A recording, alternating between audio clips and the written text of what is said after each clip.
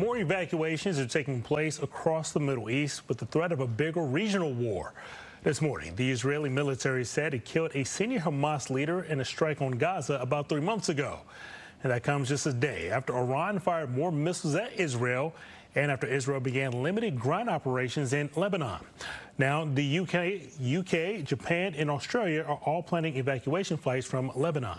And with rising tensions comes a lot of questions and concerns. Cecil Shea with the Chicago Council on Global Affairs joins us now this morning. Good morning to you. Good morning. Good morning. Well, the Jewish high holidays, Rosh Hashanah, one of them is today. Do you think that Israel would wait until the high holidays end, or could there be a chance that it launches a strike on Iran? So, that's an excellent question. You know, in the past, when Iran has retaliated by sending missiles into Israel, and there was some of that about 6 months ago, because none of the missiles hit, because Israel's missile defense program worked, Israel just kind of ignored it and recognized that there is a little bit of a great game going on where Iran has to save face without necessarily wanting a full-scale war. This government, meaning Israel's government, is a little unpredictable, but nevertheless, I have to think they really don't want a war with Israel right now. Now, would they try some kind of limited attack on a nuclear site? You may have seen President Biden this morning has basically said he does not want Israel to try to do that. Would be very difficult. Iran's nuclear sites are very hardened, even with Israel's advanced technology. It might not be successful and could have ramifications of causing more tensions in the Middle East, which nobody needs right now.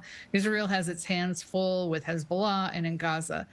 So if I had to guess, I would say there won't be a major war with Iran. There might be a minor retaliatory strike from Israel, or Israel may just choose to ignore Iran's strikes since the missile defense worked. By the way, Iran knew the missile defense system was going to work. So that's what I mean by it being a little bit of a game at this point. Good context that you provided there. And there are fears that the Middle East could break out into an all-out war.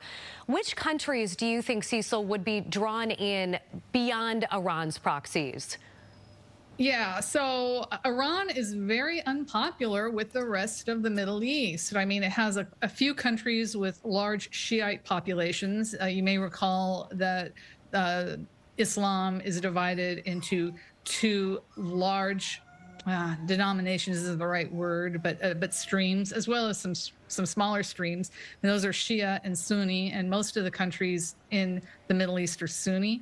And traditionally have very tense relations with Iran. And most of the countries in the Middle East are not very happy with Iran or Hezbollah in ways that they believe are spreading instability throughout the region.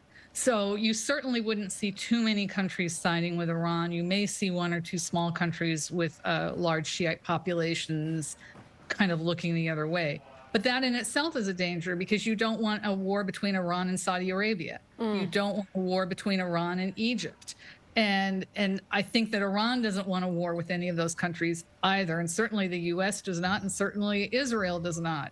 So maybe I'm being overly optimistic. I don't think we're going to see a large war. We may see some tit for tat back and forth of the type that we've been seeing now since April and have seen again this last week. But really the question is going to be, can Israel get into Lebanon and get out quickly? Can there be some kind of ceasefire so that Israel can start to move forward? Because as of today, they have a two-front war.